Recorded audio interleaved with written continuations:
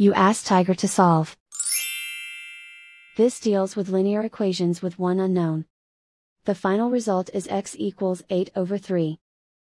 Let's solve it step by step. Simplify the expression. Simplify the arithmetic. Expand the parentheses. Multiply the coefficients. Simplify the arithmetic.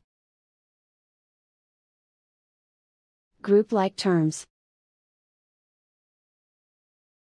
Simplify the arithmetic. Group all constants on the right side of the equation. Add 16 to both sides. Simplify the arithmetic.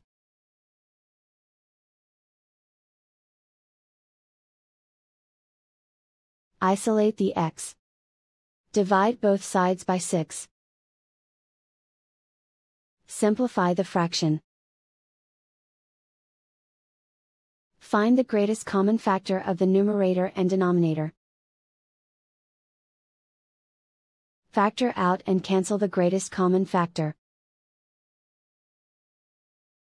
And so the final result is x equals 8/3.